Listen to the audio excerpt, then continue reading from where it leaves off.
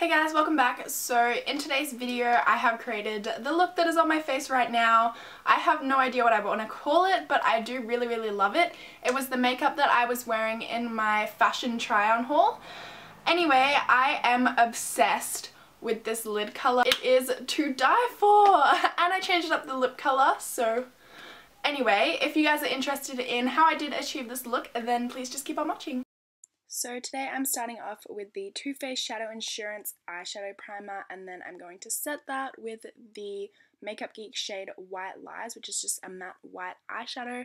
And I'm doing my eyes first today because we're using a pigment, and obviously I don't want it to fall all over my foundation and have to redo all of that, so I'm just starting off with the eyes today, and I'm going in first with Burnt Orange Matte from Anastasia Beverly Hills, and I'm using a Sigma E40 to do that.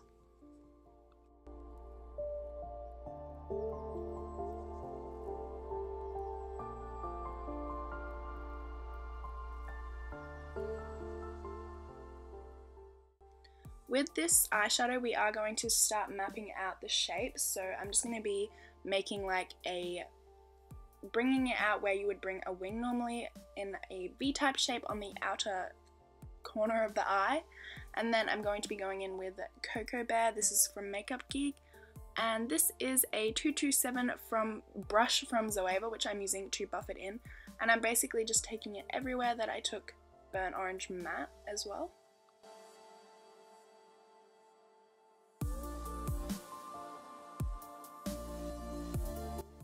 So I am now picking up Fudge from Anastasia Beverly Hills and just using the exact same brush, doing the same motions and the same thing that I did with Cocoa Bear pretty much. We're just building up the shades.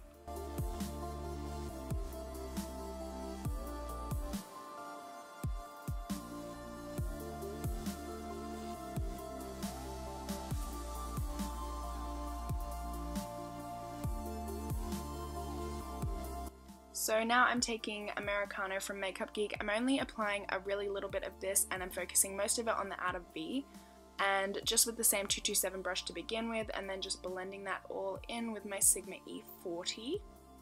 And then for the eyeshadow, we're using Dose of Colours Ideal Duo in Sticks and Stones, which is just like amazing.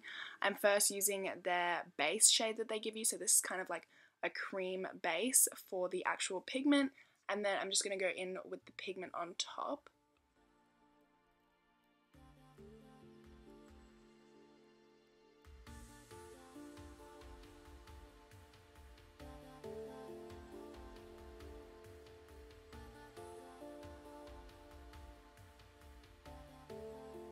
And now I'm going to do a little wing, so I'm using the Anastasia Beverly Hills cream color, and this is in the jet black shade.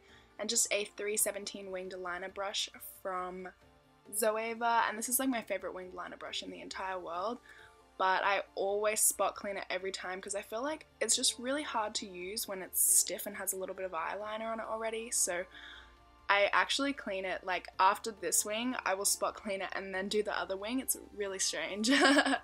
Anyway, I'm just going to be applying some mascara after that, and I'm using the Tarte Lights Camera Lashes mascara, and I'm also going to be popping on some false lashes. The first time they went on, I was like, oh my goodness, that's the easiest lash application I've ever done, and then I get really mad in a second because I realized I put them on the wrong eye. Anyway, moving on to the face, I'm using the Hourglass Veil Mineral Primer and just rubbing this into the face before I go on with my foundation, which is the Nars Sheer Glow Foundation in the shade Barcelona, and I use a 103 Defined Buffer Brush from Zoeva to apply this.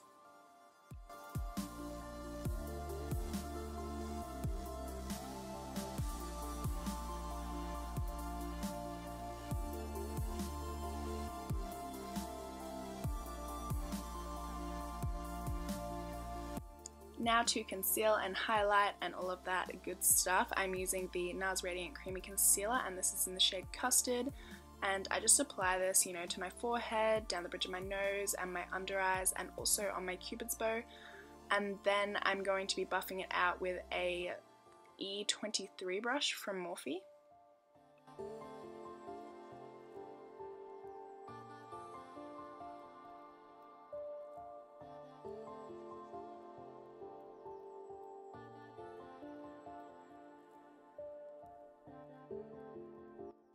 Now to set that, I'm using the e.l.f. Under Eye Setting Powder, which I have been totally loving lately, and I'm using a airbrush foundation brush from Models Prefer, and then I'm setting the rest of my face with the Face of Australia Translucent Loose Powder on an Hourglass No. 1 brush, which I have also been loving.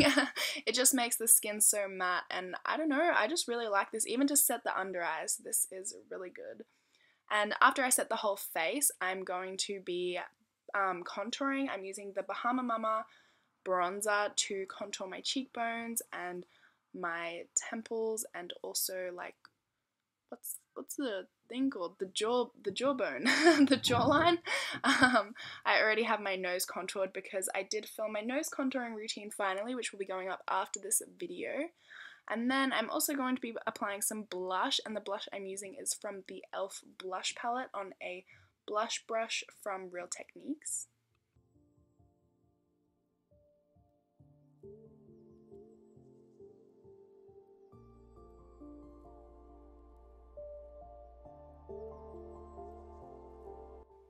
And now I'm going to be brightening my under eyes and my forehead and kind of around my mouth area, and just blending it into the blush a little bit to, I don't know, just make everything really seamless. I'm using the Australis banana powder, which is actually amazing. This is like the only shade I ever used from the Australis contour kit, so I'm really glad that they came out with like a separate one just for itself, and it's just amazing. You guys have to check it out. Anyway, to highlight today, I'm using my Morphe M510 brush, and then this is the Hourglass Ambient Lighting Palette. I did end up dipping into all three, even though I only showed that I was dipping into 2 of them. And for the waterline, I'm using the NYX Retractable Eye Pencil, and this is in the shade, I'm pretty sure it's just called the shade Brown. I'll have it in the description anyway if I'm wrong. And taking Cocoa Bear again on just a little pencil brush from Zoeva, I'm first blending this into the crease, and then just like more precisely, I'm going to be bringing fudge and just putting that really close to the waterline. And the lip color I'm going with today is Dose of Colors Cork, which is so beautiful, and they have such a good formula. I'm obsessed with these liquid lipsticks, but I hope you guys enjoyed this tutorial, because that's the end of it. So that brings us to the end of today's video. I really hope you guys enjoyed, and if you did, then please make sure to give this one a thumbs up and subscribe to my channel, and I'll see you guys next time. Bye!